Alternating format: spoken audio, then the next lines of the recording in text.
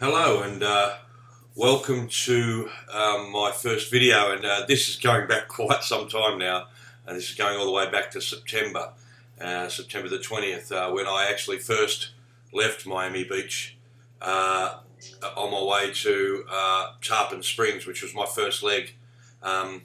Originally my idea was to ship my motorbike from Miami to LA and then start the journey there, because Florida and the first few states are all pretty boring, and there's not many options to get off the highway to actually get anywhere.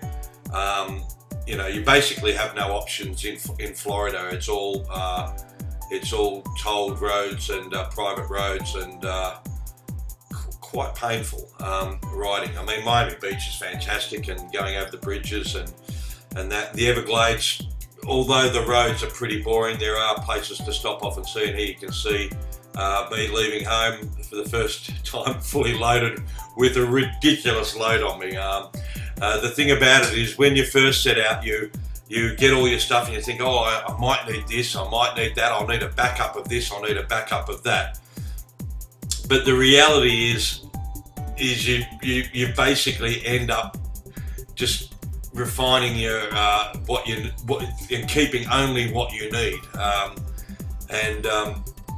And really, I basically shed about, by the end of the trip, I'd taken about 25 kilos off the amount of stuff that I'd taken. I mean, I had every luxury you could think of right now, but my big problem was getting on and off the bike. If my foot caught on anything, the bike would topple over. It didn't happen, but it was going to. And as you can see, I've got two ram mounts. I don't know if you can see.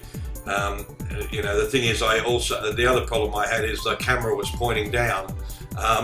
As you can see, and that happened for the first few days, because I didn't get a chance to look at my footage the first few days, because my plan was to get the hell out of Florida, because I'd driven through Florida and ridden through Florida before, and it's look, you can see the gear there. I've got a bag in the middle on the back there, just too much. Basically, before I'd gotten out of Florida, I'd actually got rid of all the extra stuff, all the things that I thought I might need, and I actually just posted them back to Miami, or in the cases of stuff that was really heavy and was just going to be just about as expensive to send back as it was to throw out, to buy again, I should say.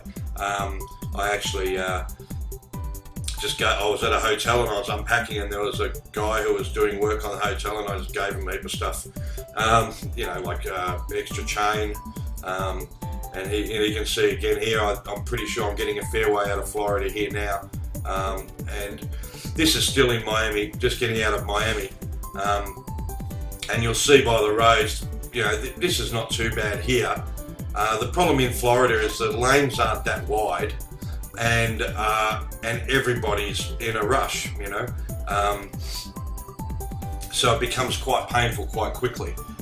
So basically, I'll go back to my first mistake I made. So the night before, I packed everything. I was, a little bit nervous. I'm working as well, so making sure I had everything for work, everything charged up, and then basically at about 10 o'clock at night, about 8 o'clock at night, sorry, I packed everything and everything was ready to go. Okay, and then one of my mates said, oh, you want to have a hit of tennis before? And I thought, oh, bugger it, why not? So we had a hit of tennis, and in my tank bag I took my wallet out, and ended up leaving my wallet in my tennis bag, and thinking the next day I've got everything I need and I don't need to pack anything, have a shower, get the bike set up and packed, and I got about half an hour out of Miami, and realised I didn't have my wallet. So that was excruciatingly painful. I was thinking of everything on the side of the road. Maybe I could just fly it out, courier it to me, and then I just realised, no, my plan to get out of Miami was basically too strong. So I had too many too much riding to do, and the post was never going to catch up with me. So from that time on, I basically decided just to go back, get the wallet, and get back on the road again. So I'm sorry, I'm getting all these friggin' messages. Jesus, let me give me a break, will you? Yeah. So basically, I'm the first few days just getting out of Dodge. So I decided that do the long roads and do the 10 hours, and so the first day I basically got to Tarpon Springs, stayed in a motel. Again, learned a lesson. When you book a motel, a cheap little ass motel, make sure you get it on the first floor. Make sure you get, so you can actually ride your bike up and pack your bike.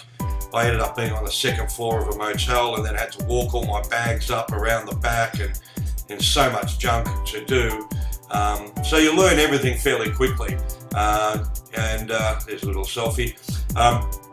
So yeah, the first few days was just getting accustomed to the conditions. The heat was pretty extreme, and when you got all the climb gear on, and it can be pretty sweaty, especially when you go through towns and you've got to do a fair bit of stops. And this was my last stop before I got to Tarpon Springs, and it was a pretty boring first day's ride, and as you can see, the camera angle is pretty terrible, and I don't fix that for a while, and the microphone wasn't working.